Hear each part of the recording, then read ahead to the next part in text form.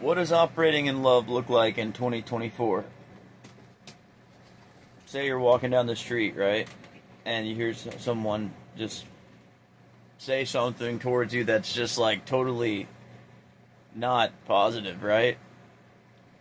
You have all these different ways you can react after that. You can do nothing or you can do something, right? You can do a lot of different somethings, and you can do nothing.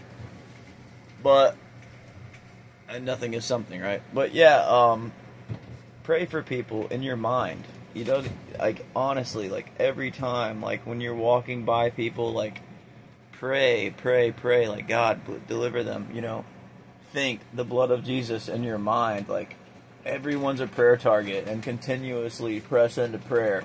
God's word talks about my house will be a house of prayer. This is a huge factor.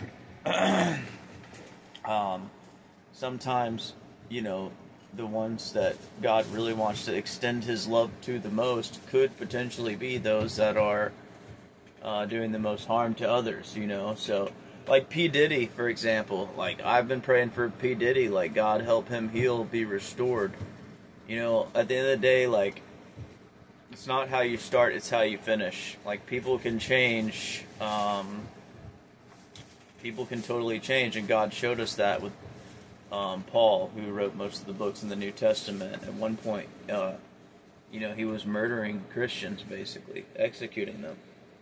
He was there at, what was it, either Peter or Stephen's death. Like, he was there, pretty much giving his approval for the torture of him.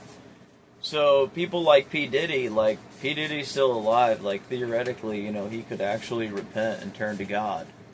You know what I'm saying? So, let's leave room open for the miracle and pray for people and ask God to do miracles and bring healing. And pray for people to repent in their hearts and in their minds and turn back to God. Amen.